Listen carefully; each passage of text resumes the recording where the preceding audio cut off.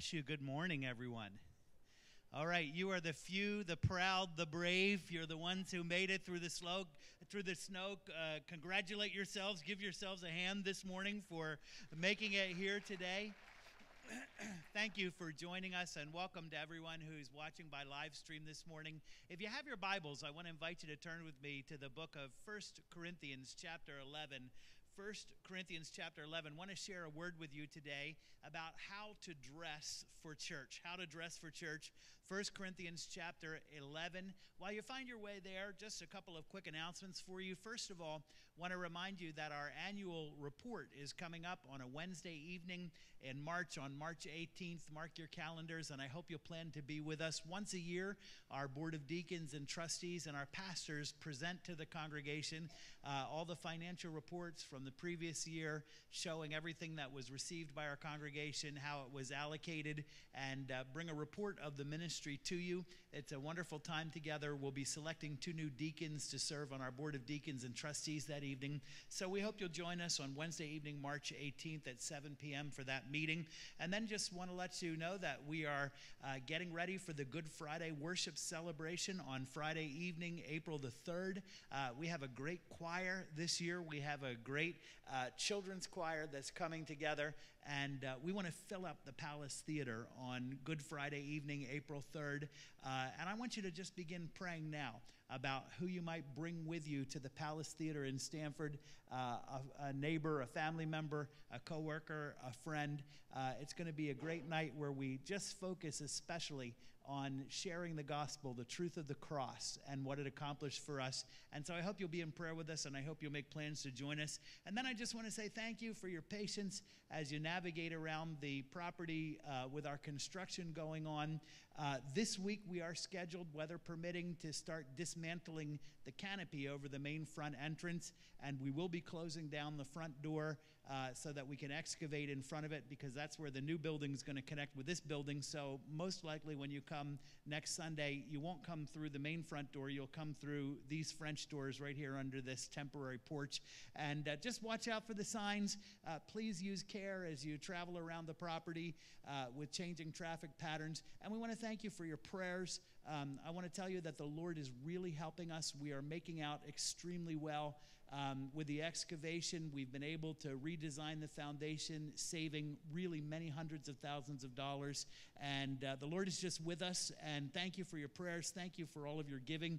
Thank you for anything you can share right now towards your jump-in pledge and towards our Phase 2 facility. We appreciate it. We're moving forward. All right, look with me in 1 Corinthians chapter 11. I'm going to begin reading in verse 2, and we want to talk for a few minutes about how to dress for church. 1 Corinthians 11, beginning in verse 2. Paul says, I praise you for remembering me in everything and for holding to the traditions just as I passed them on to you. But I want you to realize that the head of every man is Christ, and the head of every woman is man, and the head of Christ is God. Every man who prays or prophesies with his head covered dishonors his head. Actually, it's kind of an interesting thing, but in the Greek text, where it says head covered, in the Greek text it talks about a man's hair hanging down, or long hair on a man. But every woman who prays or prophesies with her head uncovered dishonors her head. It is the same as having her head shaved. For if a woman does not cover her head, she might as well have her hair cut off. But if it is a disgrace for a woman to have her hair cut off or her head shaved, then she should cover her head. A man ought not to cover his head, since he is the image and glory of God, but woman is the glory of man. For man did not come from woman, but woman came from man. Neither was man created for woman, but woman for man. It is for this reason that a woman ought to have authority over her head because of the angels. Verse 10 is one of the very interesting verses in the entire New Testament. Your translation might say a woman ought to have a sign of authority or a symbol of authority over her head. That's not what the Greek text says. The NIV translation, the most recent NIV translation, actually accurately portrays the Greek text where it says she ought to have authority over her own head because of the angels, and we'll talk about that. Nevertheless, in the Lord, woman is not independent of man, nor is man independent of woman. For as woman came from man, so also man is born of woman, but everything comes from God. Judge for yourselves. Is it proper for a woman to pray to God with her head uncovered? Does not the very nature of things teach you that if a man has long hair, it's a disgrace to him, but that if a woman has long hair, it is her glory? For long hair is given to her as a covering. If anyone wants to be contentious about this, we have no other practice, nor do the churches of God. Now, just very quickly, jump over with me to chapter 14, and there's just two little troublesome verses there that I want to put to rest this morning. If you look with me in 1 Corinthians 14, and quickly find verse 34, if you would. 1 Corinthians 14 and verse 34. If you're there, it says, women should remain silent in the churches. They're not allowed to speak, but must be in submission, as the law says. If they want to inquire about something, they should ask their own husbands at home, for it is disgraceful for a woman to speak in the church. We're going to talk about those verses and shed a little light on them today. Let's pray and ask the Holy Spirit to come minister to us. Father, thank you for this morning. And Father, we thank you that the fresh fallen snow reminds us, Lord, that you have washed us whiter than snow by the blood of Jesus. Father, thank you for everyone who has come to be with us today. Thank you for everyone who's joining via live stream. Holy Spirit, I pray that you'd come into this place. I pray that you'd come into the rooms of every person attending online. And Father, I pray that you'd minister to us. I pray we would encounter you as we share your word. If you agree with that, just say amen and amen. Well, how did you choose what to wear to church today? And when did you decide what you were going to wear? Did you lay something out last night? Did you wash something? Did you iron something last night? Did you grab something out of the closet this morning and give it the smell test? Did your wife lay something out for you? Did your mom lay something out for you? Did you fight with your mom about what you were going to wear to church today? Did you ask your husband if that outfit makes you look fat? And husbands, did you fall for that? Did you decide what to wear after you watched the weather? Did you wear something to mark a special occasion today? I saw all the couples last week with your cute little matching red sweaters. You're cute. Did you dress for comfort? Did you dress to impress someone? Did you dress practically because you're serving in a ministry today? Did you dress out of a sense of duty to tradition? Maybe as you got dressed, you heard your mother's voice in the back of your head telling you that you ought to wear a dress or you ought to wear a skirt to church. Did you wear a jacket this morning when you really would have much rather put on a flannel shirt? Did you have a fashion crisis this morning and try on half of everything you own and pile it all up on the bed, and now you got to fold it when you get home? You know, not so long ago, dressing up for church was a very big deal. But now there is a very wide spectrum of styles that are all acceptable. The CEOs of multi-billion-dollar companies stand up and make public announcements in jeans and black t-shirts. A while back ago, a group of female college athletes made a big stir when they greeted the president in glitzy flip-flops. Of the 4 largest churches in America, one pastor preaches in a Hawaiian shirt and jeans, one pastor preaches in very expensive custom-tailored suits, one pastor preaches in a polo shirt and khakis, and one pastor preaches in jackets and button-down shirts. And they all preach to many tens of thousands of people every week. The dress code has become very fluid these days, and that's perfectly okay, but it does force us to work a little harder to understand passages like 1 Corinthians 11. Right now, we're reading through this letter of Paul to the Christians in the Greek city of Corinth, and we've discovered that this is no ordinary letter. It is a letter from heaven. It's a letter inspired by the Holy Spirit to speak across time and distance to you and to me. 1 Corinthians 11 deals with a very big issue back then that is mostly extinct for us today: women's hairstyles. Some women in the Corinthian church were doing something with their hair that was considered immodest in the prevailing culture. The traditional view is that they were refusing to wear veils on their head, but more than likely, it's actually that they were wearing their hair down in public, which was considered very immodest. In ancient times, a woman only let her hair down in the presence of her husband. To let down her hair in public would be tantamount to disrobing for us. That's why Simon the Pharisee was so disgusted when the forgiven woman showed up in his dining room and she washed Jesus' feet with her tears, and then she let down her hair and dried his feet. That was an act of public indecency. But you know, it's not really an issue for us today.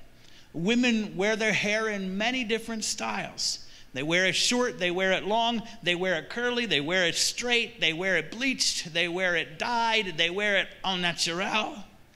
And mostly none of that is immodest to us. Nevertheless, I want to tell you that there are some timeless principles in these verses that still give us guidance today. And there are truths that speak directly to one of the most difficult issues that we're facing in the American church today. So looking at these verses, I see some truths about how to dress for church, and I want to share them with you quickly this morning. How to dress for church. How should you dress for church? First of all, come dressed in holy expectation. Come dressed in holy expectation. The verses that we read in 1 Corinthians 11 and the few that we read in chapter 14 are some of the most misunderstood verses in the whole New Testament. They have been the source of tremendous division. They have been the source of wrongful suppression of women in the church. Beloved, here's what these verses do not say. They do not say that women are inferior to men nor subservient to men, either in the church or anywhere. However, husbands and wives do have a special relationship of mutual honor and submission with one another. These verses do not say that women cannot be leaders in the church. They do not say that women cannot speak in the church. They do not say that women must wear veils in the church for any reason. Here's what these verses do say. They do say that God has created men and women distinct from one another, each with their own place of dignity, and that our manner of dress and our manner of behavior should not blur those distinctions. These verses do say that men and women are equal in Christ and they are interdependent upon one another. These verses do say that both men and women will be used by God to speak during Spirit-filled church services. They do say that women should not jettison their femininity in order to prove that they are equal to men. And these verses do say something important about the attitudes of our heart when we come for worship. For one thing, we should come dressed in holy expectation. We should come expecting the Lord Jesus to be palpably present. In chapter 5, Paul said, when you gather together, the Lord Jesus is there with you. Do you know Jesus is in this room today? His presence is here with us. Jesus himself said, when you come together in my name, even if it's just 2 or 3 or 4 or more, when you come together, when you dust off your car, when you come through the slush, when you come together in my name, I am there with you. You know, we experience God's presence with us every day. But when we're gathered together for worship, we experience his presence in a whole nother dimension. The Bible says that he abides in the praises of his people. And beloved, when Jesus is present, he does the same beautiful things that he has always does. When Jesus is present, he forgives sins. When Jesus is present, he relieves the guilty. When Jesus is present, he restores the broken. When Jesus is present, he refreshes the weary. When Jesus is present, he heals sick bodies. When Jesus is present, he delivers the oppressed. That's why we came today, isn't it? That's why we made the effort to be here on a snowy Sunday morning. We came because we knew he would be here. And because he is here, anything is possible. Along with the Lord Jesus, we should come expecting angels to be present. Verse 10 is one of the very interesting verses in the New Testament. Paul says that a woman ought to prudently exercise authority over her own head because of the angels. Women's attire in church should never be immodest. It should never blur the distinction between sexes that God has established in the creation, because angels are present in the worship service. And angels are always in perfect order under the leadership of the Lord Jesus Christ. It would shock angels. It would embarrass angels for any of us to behave in a way that is out of order. Beloved, can I tell you, there is so much more to our gathering today than the number of bodies that are in this room. Each one of us who belong to the Lord Jesus came in here with an angel today.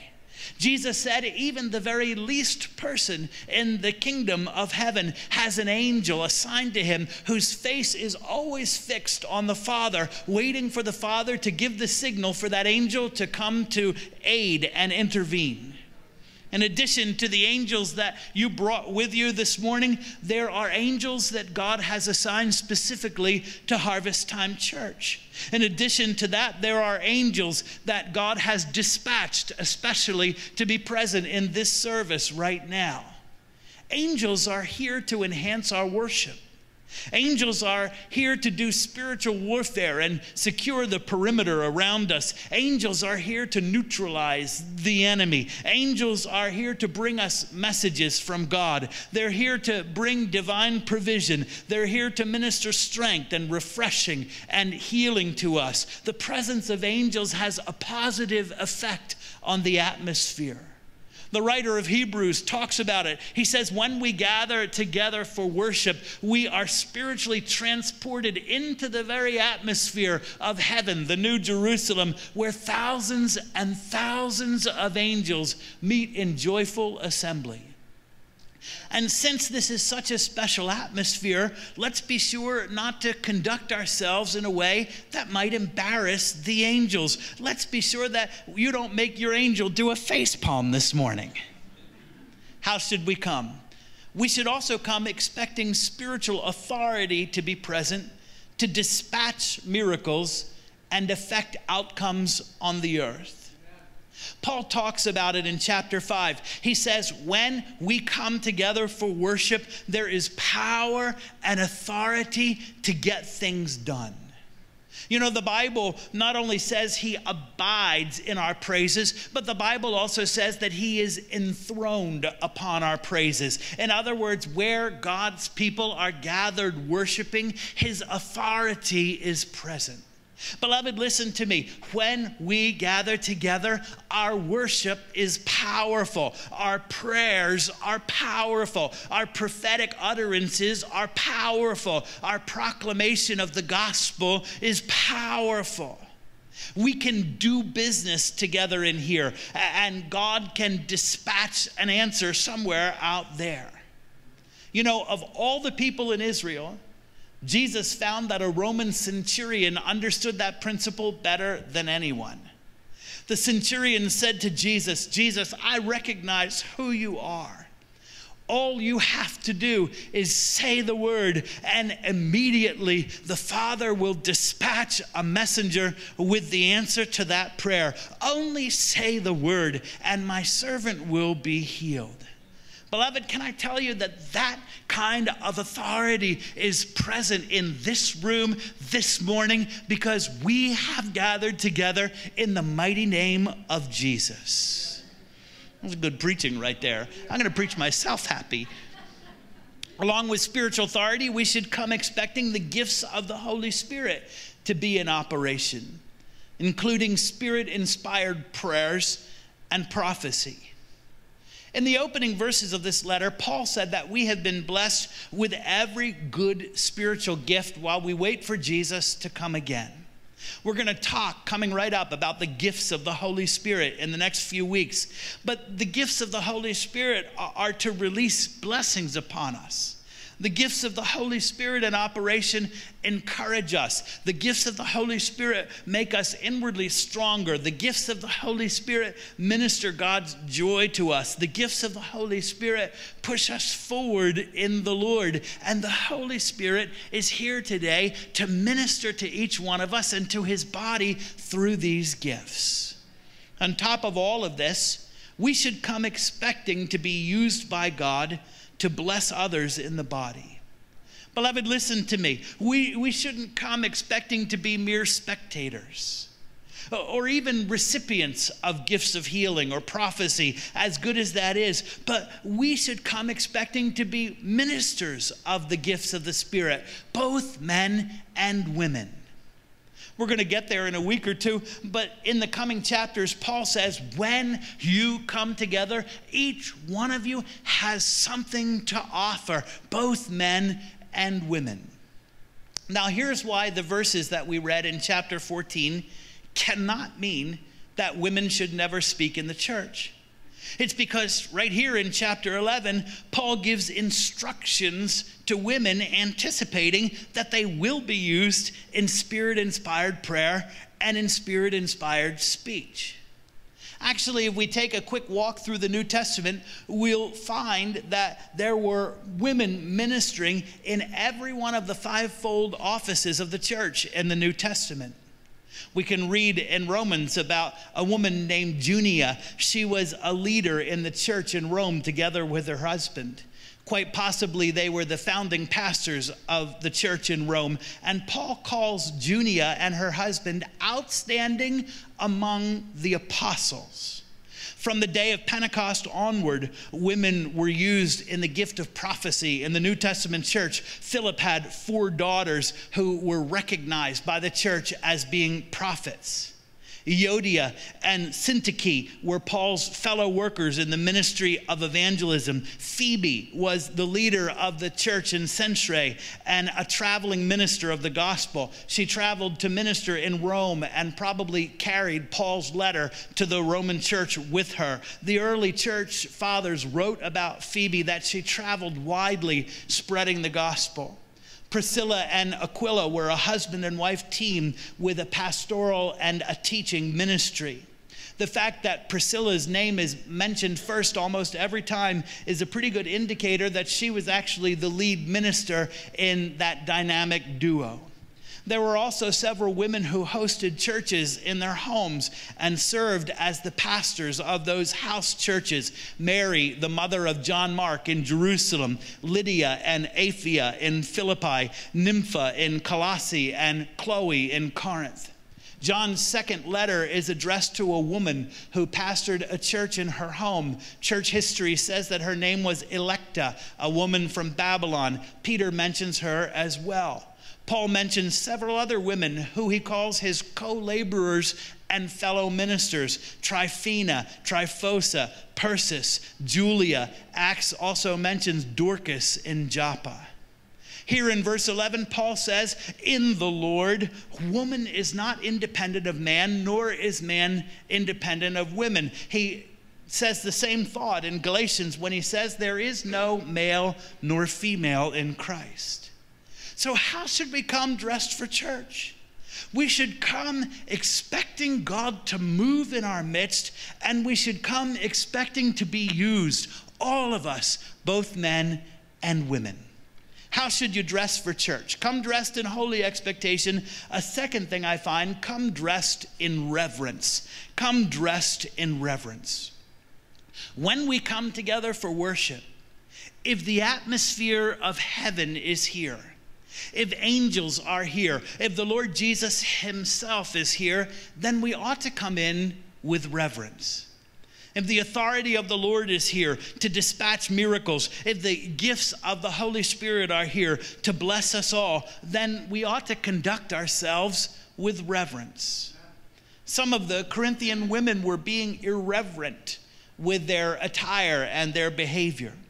the way that they were wearing their hair, whether it was that they didn't have a veil or whether it was that they were wearing it long, whatever it was they were doing, it was culturally immodest. And that created a distraction that drew attention away from the Lord. Paul says they were embarrassing themselves, they were embarrassing the men, they were embarrassing the angels, and ultimately they were dishonoring Christ and the Father, from whom all things come. I guess that there's a lot that we could say about reverence, but let me just throw two quick things at you. First of all, I find that reverence is to focus on the Lord. Beloved, when we gather together, the goal is not to be entertained. The goal is to engage Him. The goal of our worship is to present an offering to Him, through which we encounter His beautiful presence. The goal of the Word is to encounter His revelation truth, which transforms our inner man, which transforms our mind and our being. The goal of coming to the altar is to seal from the Holy Spirit the work that God has done in our hearts. Reverence is fighting the temptation for my mind to wander. Reverence is the refusal to be a spectator, or even worse, a critic. Reverence is taking charge of my body and my mind and my will to focus on Him. Reverence is being an active worshiper and an active listener and participant. Second, reverence is to avoid creating a distraction to others. Given what Paul says in chapter 11 about women praying and prophesying in the church, and given what the rest of the New Testament says about women being apostles and prophets and evangelists and pastors and teachers, we know that these verses in chapter 14 cannot mean that a woman should never speak in church. Rather, Paul was addressing a very specific situation. Some of the women were what we might call noisy learners.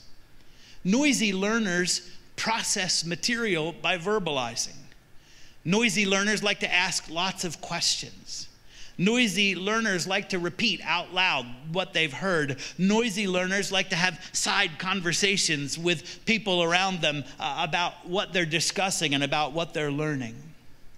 The women had some catching up to do when it came to biblical literacy. You see, before coming to Christ, they weren't permitted to learn the Torah, so the women had lots of questions. But Paul says that they should ask their questions after the service rather than creating a distraction during the service. And from that unique situation, we can draw a universal principle. Be reverent. Don't create distractions in the worship service.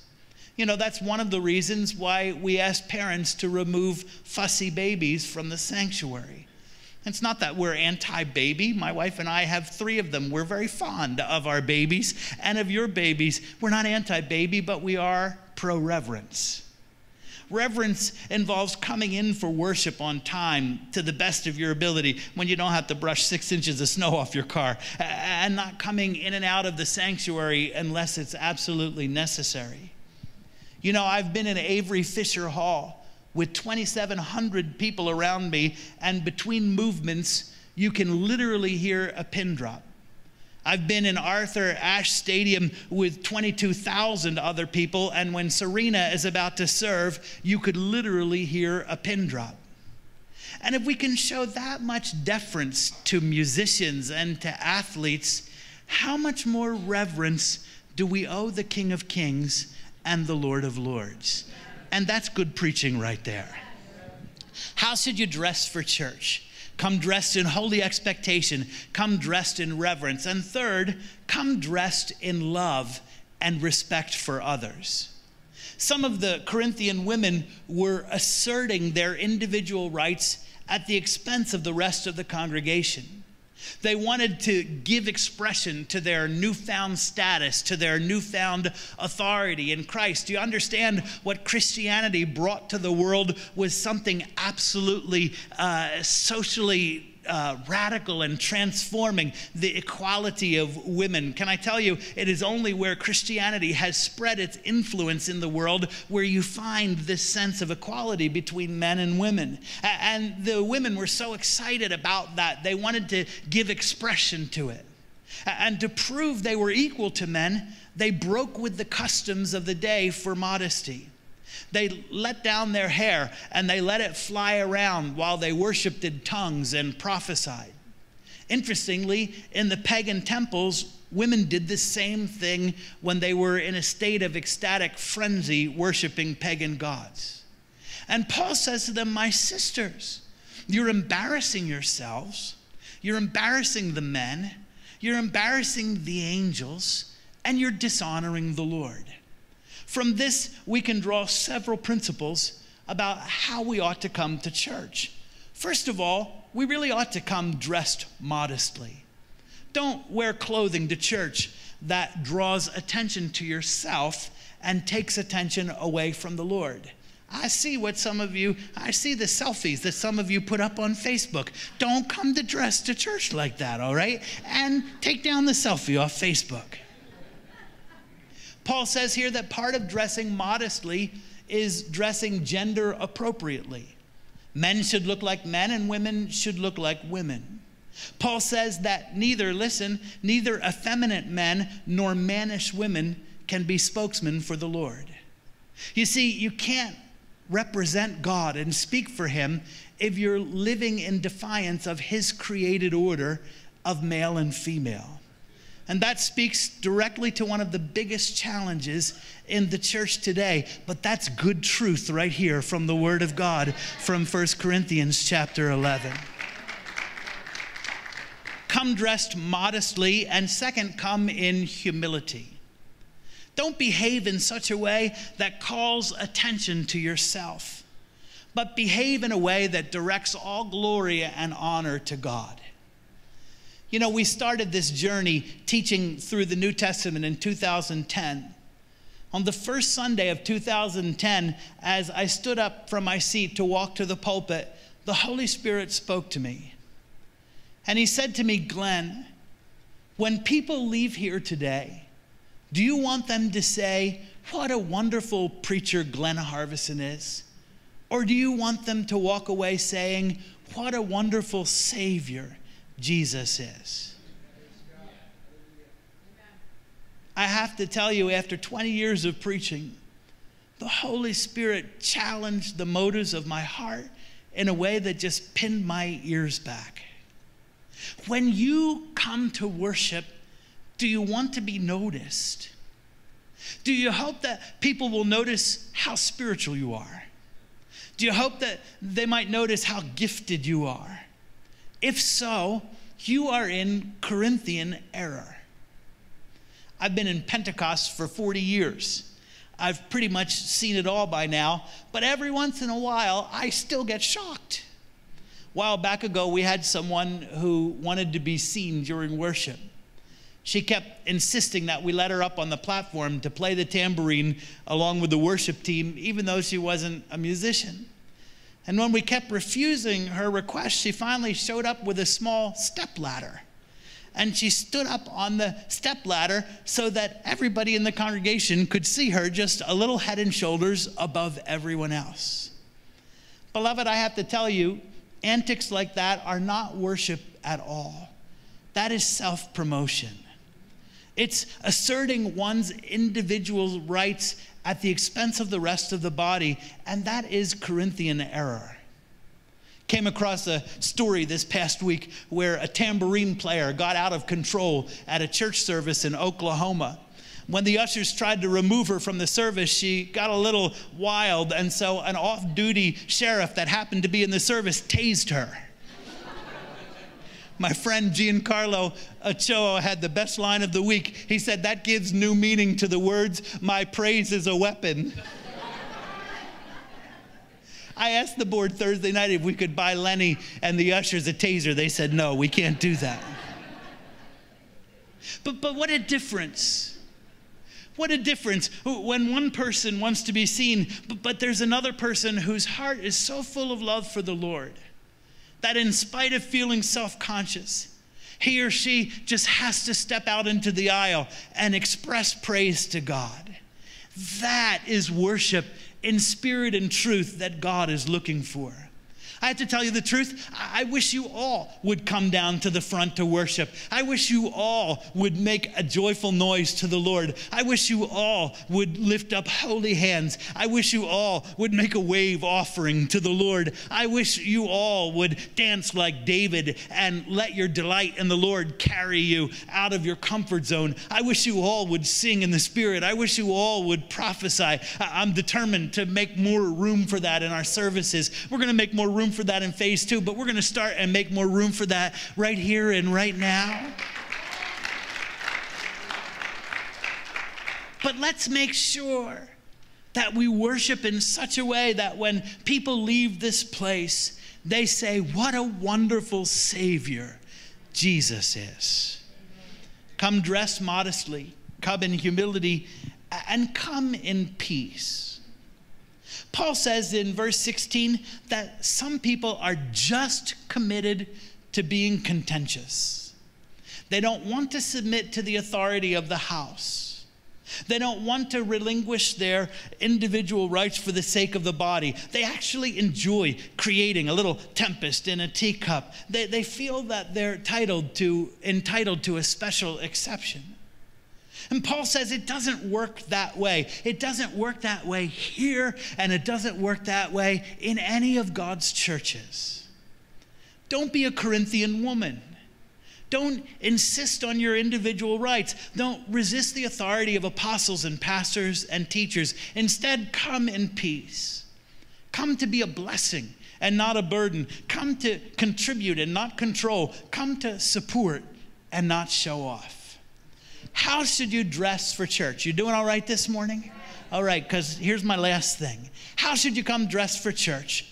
Come with holy expectation. Come dressed in reverence. Come dressed in love and respect for others. And finally, come dressed in solidarity with the worldwide family of God. Paul appeals on several different bases for the Corinthian women to change their behavior. He appeals on the basis of God's created order. He appeals on the basis of what is culturally modest. And he appeals on the basis of what is customary in all of the other apostolic churches. The Corinthians had a problem. They thought that they were spiritually superior to other churches, and so they thought they were entitled to do whatever they pleased. And so Paul has to remind them over and over again in this letter that they are part of something much bigger than their local assembly. And beloved, we have to remember that too. When we come together for worship, our gatherings are much bigger than the number of bodies in this room. And we're contributing to something much bigger than just this local assembly. You see, when we walk away from here today, it's not only about what God did at harvest time today, but it's how the kingdom of God was advanced all over the earth because we met here today. Beloved, listen to me. The gospel was advanced on earth today because we met here today. The name of Christ was glorified on the earth because we met here today. The church around the world was strengthened because we met here today. Miracles were dispatched somewhere on the earth because we met here today. Imagine what would happen if we came to church every week dressed with that sense of mission and purpose. Beyond the growth of this local body, beyond the construction of a new building, beyond the content of today's sermon, our gatherings have far-reaching consequences on the earth. See, if you come to church with such a conviction in your heart, you will never be bored. You'll never feel like the meeting is pointless, even in seasons when perhaps our congregation isn't making headway as much as we'd like to see. You have a sense of mission, that I am part of something that is so much bigger than what I just see right here in front of me.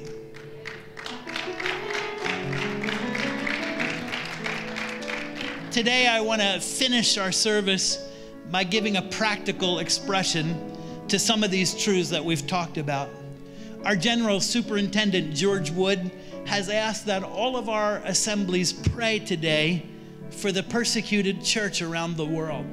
Actually, the heads of all the Pentecostal denominations, the Foursquare, the Holiness Church, the Church of God in Christ, the Church of God, they all met together this last week and they put out a special announcement to all the churches across America to pray today for the suffering church. Our hearts were broken looking at the images of the 21 Egyptian men who were martyred for the sake of Christ this past week. They died calling on the name of Jesus. And looking at those images, I couldn't watch any video, just the images before they were martyred. And my prayer to God this week has been that we will be faithful over here while our brothers and sisters are laying down their lives over there. See, one day we're all going to stand together in front of him to receive a reward for the things that we've done in his service. And when we stand in front of the Lord, we're going to be standing side by side with martyrs.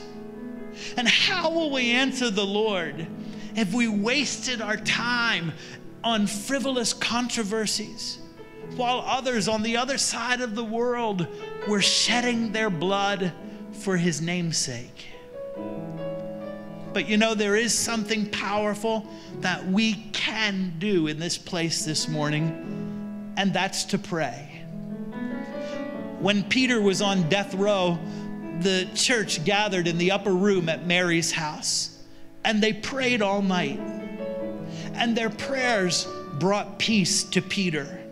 In fact, the night before Peter was to be sentenced, he was in such a deep sleep that an angel appeared in his cell, and the angel had to kick him a few times to get him to wake up because he was in that deep of a slumber. Who sleeps like that the night before they take your head off? Their prayers dispatched angels to come to Peter's aid. Their prayers resulted in Peter's deliverance from King Herod and an open door to the city. And beloved, I want to tell you that our prayers in this place can do the same. Jesus is here with us this morning. Angels are here with us this morning. The authority of the Lord is here with us this morning. The gifts of the Holy Spirit are here with us this morning. Our prayers are not little. They are powerful. They are effective. And our prayers can dispatch peace to our suffering brothers and sisters on the other side of the world. Our prayers can dispatch ministering angels. Our prayers can result in the rescue of some and the salvation of others.